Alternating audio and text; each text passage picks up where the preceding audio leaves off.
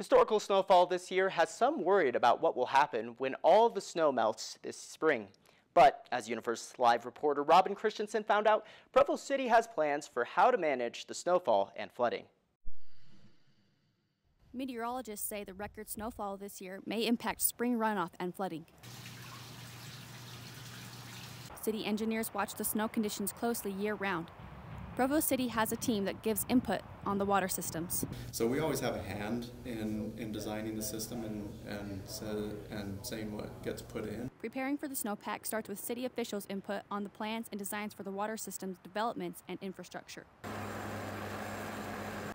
Most of the water comes from the high Uintas. Right now, those mountains are around 120% of the annual snowpack.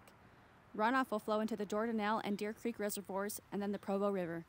All of those water flow sites are only at 50% capacity because of the recent drought. Those reservoirs will fill, but not necessarily have a lot of extra water.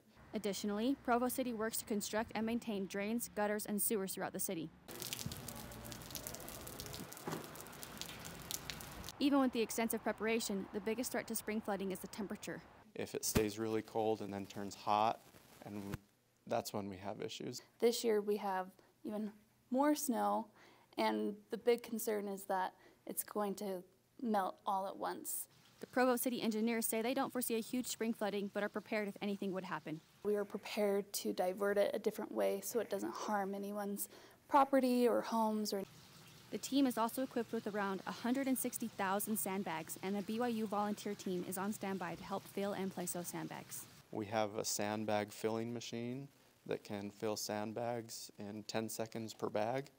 There's also a team of maintenance workers that are available to help residents with flooding and can be contacted through a hotline at 311.